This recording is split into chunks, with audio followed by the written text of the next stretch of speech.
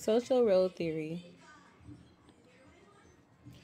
What is the social role theory? Social roles are basic building blocks of social organization. Social roles are learned and enacted during childhood.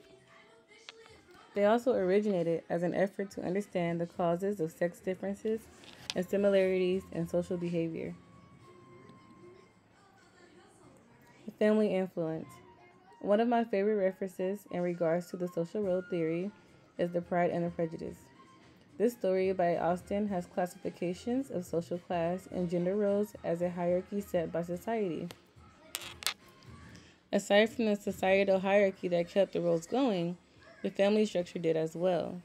Women were to keep home, take care of their kids, and men were to work, maintain a shelter, and, if drafted, fight in wars.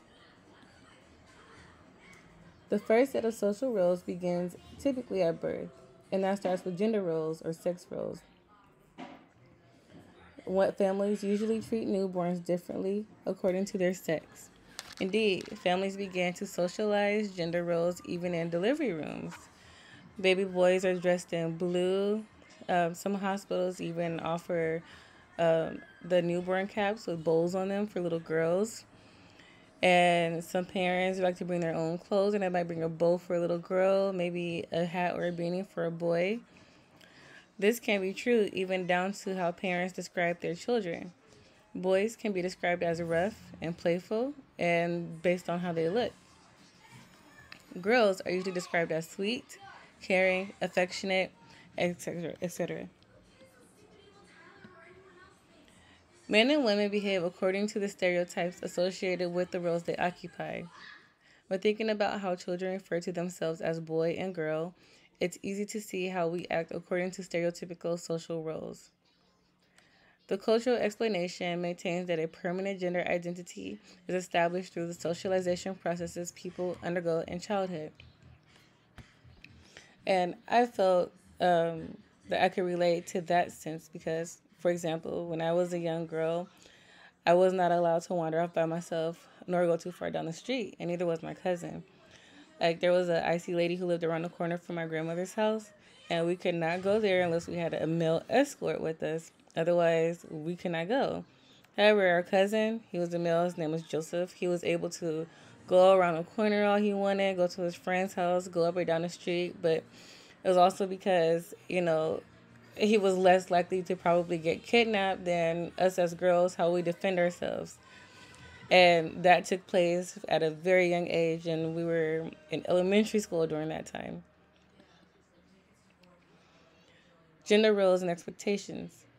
Gender roles derive from the specific family and employment roles commonly held by women versus men in society. Women are seen as more communal and men more agentic. And agentic is basically like goal achievement and task functioning. Whereas communal is like the maintenance of relationships and social functioning, which is all the things that women tend to do. I like to think about Barbie versus Ninja Turtles. One toy is designed to obviously be feminine, and the other is inherently masculine. You see Barbie, she has her pretty dresses, her heels, her hair is always done, her nails are always done. And then you have Ninja Turtles who like to fight. They're rough. You think boys are rough. They like to, fight and play around. Um, Only in like a stereotypical sense of the gender roles. For example, growing up, I've seen my grandparents, and if my grandmother said, no, we could not eat this piece of candy, or we were eating this for dinner and that was it, we could not go to my grandfather, and if he says yes, then the mind is changed because my grandmother ran the household and my grandfather provided for it. So whatever her rules were, they went. However, does this pertain to all aspects of life? The social role perspective is more flexible than the cultural socialization perspective because it acknowledges that people occupy multiple roles and may change behaviors accordingly. The same can also be said in the workplace. And typically, this is seen a lot when it comes to roles that men and women might share that put them in the same position. We'll see a little bit more of that later. Another theory is that male and female leaders should differ very little if they occupy the same leadership role. So if a female is the president or CEO of a company, and a male is the CEO of a company, then their duties should still be the same. However, sometimes that might not be true. Some clients still might prefer to have a man handle their cases versus a female because they feel like he might actually get it done, and a female with her emotions might get in the way of that. And that's just nothing but stereotyping. However, the gender roles experienced in childhood may cause men and women to come to the workforce with different sets of skills and traits. So, that ingrained differences may cause men and women to behave differently despite structural forces towards similarity. So, in that same example, if there was a female CEO and then another company had a male CEO, then all their traits and sets of skills should be the same. However, based on some of the gender roles that we've grown up with, as a female, if I were a female and if I were a CEO, I might feel a little bit more inclined to be more understanding and sympathetic instead of just these are the facts and this is how this is going to happen and that's it. Whereas a male might say be a little bit more cutthroat and say we're either going to go into business with you or we're not. There is no gray area. Understanding differential roles. In the workforce, most women who work are in different fields than men. Although social role theory treats these differing distributions of women and men into roles as the primary origin of sex differentiated social behavior, their impact on behavior is mediated by psychological and social processes. Gender roles are more proximal causes of sex differences. As a parent, I might play into gender roles with my children when it comes to toys or extracurricular activities. However, if my son decided that he wanted to be a gymnast, I would not stop him. If my daughter wants to play baseball, I say, well, you can play softball. That is an alternative playing baseball because baseball is a male sport, whereas softball is a female version of the sport. But that's because that's the option that she's given. I mean, I might favor playing Barbies with my daughter, whereas I might not favor playing Barbies with my son. However, funny thing is, when my brother and I were young, I used to play with my Barbies, and he would play with his action figures, and we played together with them, and in a game that we used to call People. And we take them, and they go camping. He might borrow my Barbie mobile home, and I have my Barbie dolls living in the Barbie house, and they'd be friends. But while he'll be playing with his action figures, and I play with my Barbies. I also think that the roles are a blueprint for certain situations, especially in religious cultures. However, once you're older, you choose what roles and beliefs to hold on to and what to let go of. And feel like I've run into a lot of people some religions are inherently strict on the roles that women play in the family and in the household, and some are a little bit more relaxed. However, I believe that as we get older, we come to the realization of who we are as individuals outside of religion, and we decide based off of that what we want to do and how we want to act and the roles that we want to play in our home lives, in our personal lives, and in our family lives. Modern day gender roles. Traditional gender roles link females with the caretaker roles and males with the breadwinner roles. And I've seen that a lot, but I've also seen the dynamics change. Like where it says, however, in recent studies, the extent to which traditional gender roles are seen as changing in modern society depends in part on the metrics considered. In the U.S., more women are becoming breadwinners, but in other countries, they're underrepresented.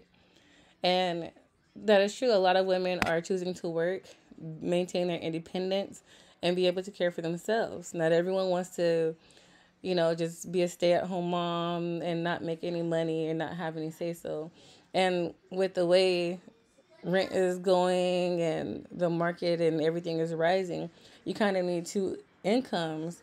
However, there should also be a balance, I believe, that if I, as a woman, am having children and I want to at least raise them for the first year of my life, then then it should take for maybe, I feel like my husband should take that slack up. Otherwise, if we're both going to be working and raising kids, then it should be a team effort. Like, you can't, I feel like sometimes a lot of this gets confused where in modern day you have men who want their women to work and take care of the kids and take care of the home. However, that's not fair because that's a lot of stress. Taking care of children, maintaining a home, cooking and cleaning, and that is a job within itself. And that is a stressful job. Let alone adding a full-time job on top of that, that is double the amount of stress. But if you mix a little bit of traditional with some of the modern day, I feel like there might be a little bit more leeway that can help families and or parents when they're growing and expanding their families come to an agreement and figure out what roles that they're going to play in their individual homes and families. Gender identity involves much more than simply acquiring knowledge about one's own gender and about the other gender at an early age. Rather, from the social cognitive theory perspective, gender identity is conceptualized as an ongoing process that may change across the lifespan and as societal views about gender change. And that's true because in a modern day family, that's a perfect example of societal views changing in reference to gender change. We have here a traditional family that consists of a husband, a wife, and their children, whether it's a boy and a girl, two boys, one girl. Either way it goes, that was always the perception of what a family is. Two members of the opposite sex getting married and having and creating offspring. Now you have other images of family, whereas there might be a child and the child might have two moms or two dads. And though they're still parents, they're still taking care of their children, and that's a new type of family. That's a family that we're seeing in a lot of different scenarios just out here in life, and that doesn't mean that they're not a correct family because they are a family. It's just as we get older and as times change, our views of our roles in society changes as well as our view, like how we view ourselves. Now I might see myself as a mom and a student, and I identify as a woman, but I also can identify as, I can be a little rough, and if I feel like my children are in danger, I will turn into the Terminator or Incredible Hulk and go out and save my children because why do I have to just sit back and be docile? I'm not a docile person. So as we get older and as times change, our roles in society might start to change. How we view ourselves will start to change. And just the same way as how we view ourselves, our views of family start to become different. We start to just see family as a group of like-minded people or individuals. It might not always be blood. It might just be friends. And those friends might be considered your family. Family doesn't always have to mean related by blood or just a husband and wife who creates kids. Families come from all different sorts. I could be a mom of one and have adopted another child. That does not make us any less of a family than the next person. The end.